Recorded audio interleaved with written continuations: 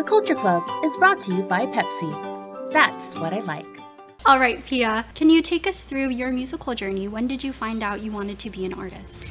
Oh my gosh, we're gonna take it all the way back. Yes, girl. I first started singing in school musicals. So I went to St. John's School and I just started in the musical theater. And I just remember being such a shy young girl. But then when I found the music, it's really where I found my confidence. And so I think I was in 3rd grade.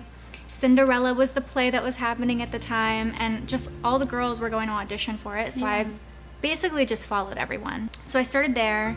Then I became a wedding singer because, you know, we have our beautiful glass chapels on the water. So I started doing that. And then we would also travel and do humanitarian tours with the school. So we'd go to like Singapore, Kuala Lumpur, Philippines, and we'd perform and raise money for kids in need.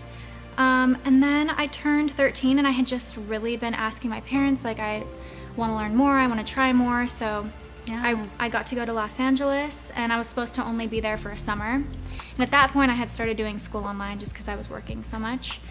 And I just stayed because I got signed right away and I just kind of things fell into place, and I always have tried to follow the signs, and you know, it takes a lot of work and you got to stay grounded, and I've always had family around and I finished school and everything. So now it's been all this time and I love coming back home, and I try to come home a couple times a year and my family comes out, but now I'm in Los Angeles. What is your most favorite thing about coming home? I just feel settled when I come home. Like, I love Los Angeles, I love what I do, but it's a lot of moving around. It's hard work. It's so funny because I was just talking to someone the other day and they were like, oh, so you know, you've been working in LA for 10 plus years, so that's home now. And I'm like, no.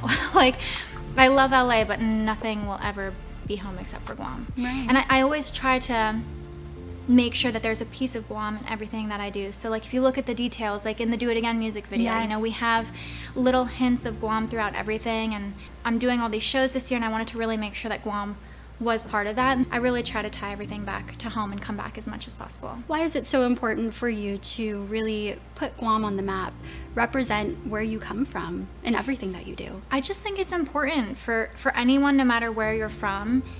Like, it's such a big part of my identity, and I just think it's important for everyone. It's so much of who you are.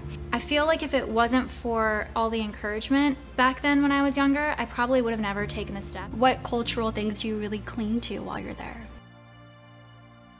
Our island is made up of such great people, and I think that's something that I really look for in people that I work with, and people that I associate with, and people that I have in my life in Los Angeles. And because it's such a stressful job, it's important to surround yourself with people like that. And I think that's such a strong part of the Chamorro culture, is just being so loving and caring for others around us. And so I think that's something that I'm always looking for. Everyone, I'm Pia Mia, a singer from Guam, and I'm so proud to be part of KUAM's Culture Club. The Culture Club is brought to you by Pepsi. That's what I like. New year, new look. Pepsi is celebrating with a chance for you to win big. Purchase 2 12-packs at participating stores island-wide to get your entry form. 40 winners will score $400, and 1 grand winner will take home $4,000. $4,000? Yeah, $4,000. Don't miss out. Promotion valid until March 3rd, 2024. Cheers to a refreshing start with Pepsi. No purchase necessary. See Fresh Guam for details.